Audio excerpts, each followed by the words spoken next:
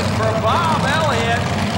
Bob Elliott sent it down, not only broke the front axle, but also he blew that left front tire. We can hear that left front tire crack as he set it down. Tough break for Bob Elliott. Les, this is a perfect example about you've got to have your tractor properly balanced. Now, the drivers want to put as much weight on the rear end to get traction. But if you don't have weight out there on the front end to hold that front end down so you can drive and steer, you're going to have accidents like that. Bob Elliott, you got to be disappointed because it looked like just driver error off the line. What happened? Well, the track has changed a whole lot. That's back here in the pit trying to get this thing up there on line. I think the last 3 or 4 tractors, it took a lot more weight on Richards. You know, we had a lot drier track when we started, and this thing of Marsters come up. And, yeah, it was error on my part. I misjudged it. Old Red and John Heileman are on the line. Don't let the 3 engines fool you. This is a team that has the power and driver skill to go all the way.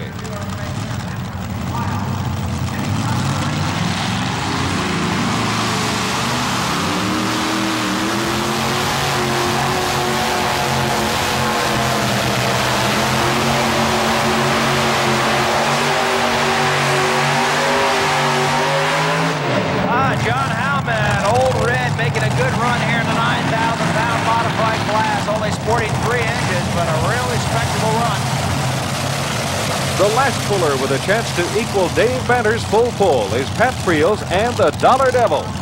This is a machine with the power to do it.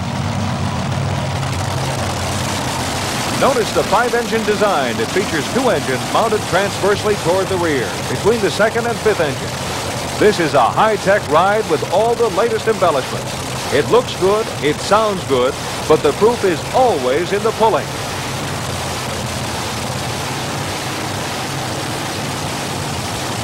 Let's see if Pat Friels can send this one to the pull-off.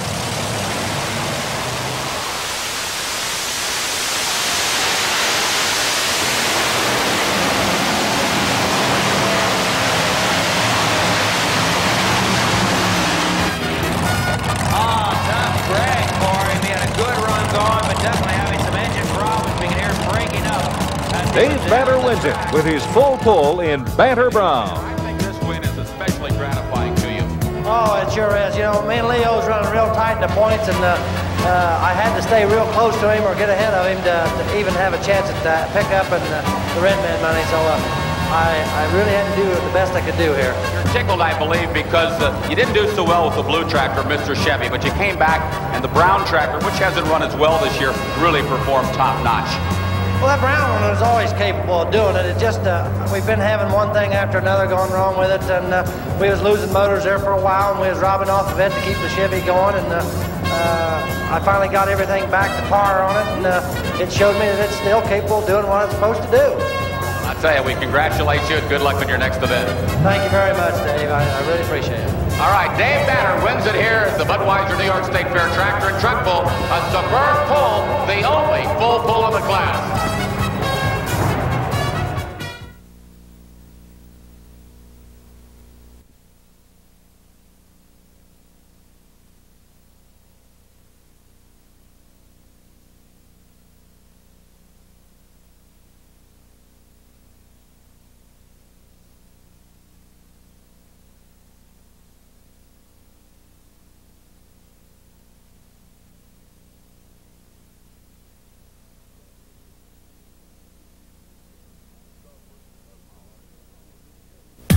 The pursuit of power continues in January on Power Tracks with the Redman TNT All-American Pulling Series. See your favorite pullers plus Bigfoot, Stomper, and the country's hottest monster trucks in daring and unpredictable drag racing style eliminations. Coming up in January on Power Tracks here on ESPN. January also kicks off the 1988 TNT Redman Winter Nationals. The action begins in St. Paul, Minnesota, Biloxi, Mississippi, Charleston, West Virginia, and Daytona Beach, Florida.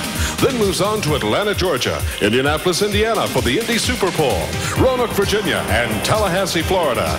4 big events the 22nd, 23rd, and 24th of January at Baton Rouge, Louisiana, Memphis, Tennessee, Salisbury, Maryland, and San Antonio, Texas. Finally, January action wraps up in Little Rock, Arkansas, the 29th, 30th, and 31st. It's all coming away in January with the Redman TNT All-American Pulling Series. Now we go to the pull-off in the mini modified. We've got the top 5 tractors in America pulling it off here on this 300-foot clay course. They'll add more weight to the weight transfer machine, maybe kick it in a higher gear, whatever it takes to bring the weight up on them faster. These guys will let it all hang out. They won't worry about the boundary lines because in a pull-off, you can go for broke, and that's exactly what they're going to do. 15 to 1,700 supercharged alcohol-burning horsepower and about a 1,200-pound chassis. It'll be wild. First up is Glenn Gunther. The Minis indeed are known for their wild ride. It can be hard to control that much power on such a light frame. Here it goes. We're into the pull-off.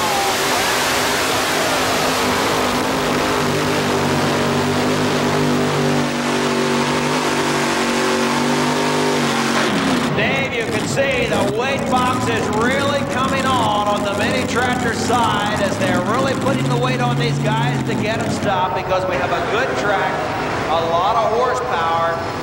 All right, Glenn Gunther taking off his helmet, a happy guy. One of the nice things about a pull-off, if you run early in the class, sometimes you have a slight advantage. What do you think, Glenn? Is it going to hold up? I don't really know. We'll have to wait and see. All right, Glenn Gunther is awfully dirty down here. I guess you could call it ring around the collar. 4 more to go here in the mini modified pull-off.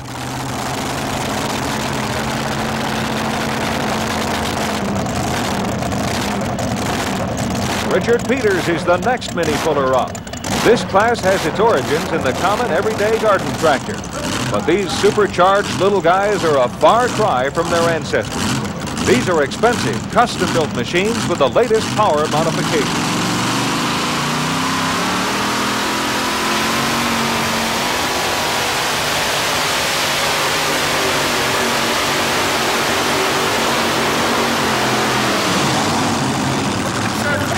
Richard Peters training against the sled on that run.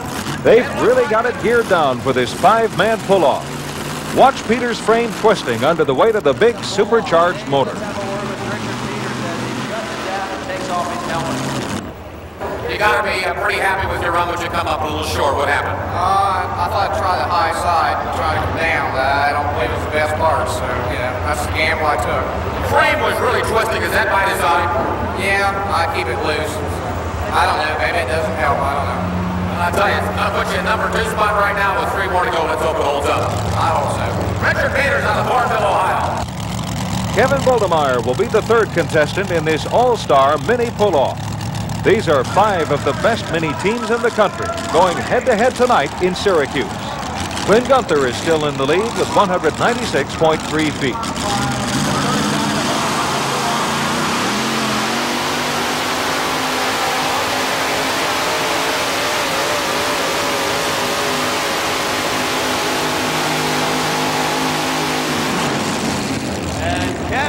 Coming up a little short of that 196-foot mark set by Glenn Gunther. Glenn Gunther still number 1 here in the tractor class at 196 feet.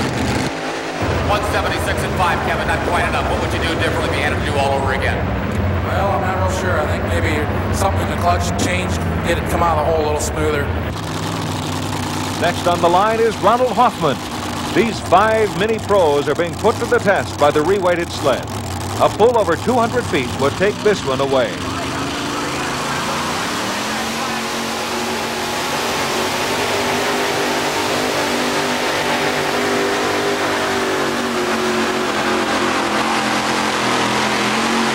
Oh, great run, a great run by Ronnie Huffman. Ronnie Huffman making a great run. We're going to have to wait for the laser to read it out.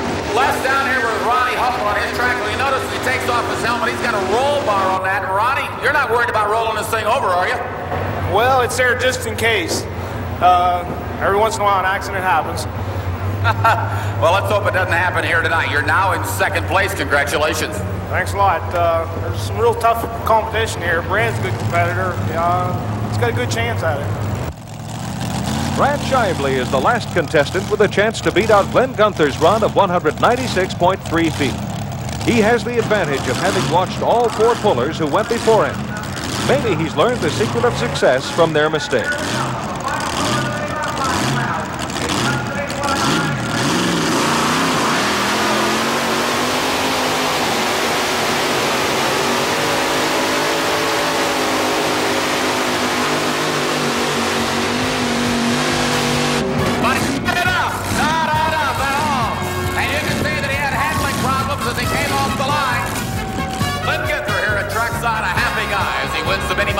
tonight at 196 feet. Did you think it would hold up? I really didn't know at first, but after it was over with, we were lucky we came out on top, I think. Looked like a power track tonight all the way. It was good track. That's the kind of track you like to pull on. That's right. All right, the men modifieds won by Glenn Ginther from Arkansas.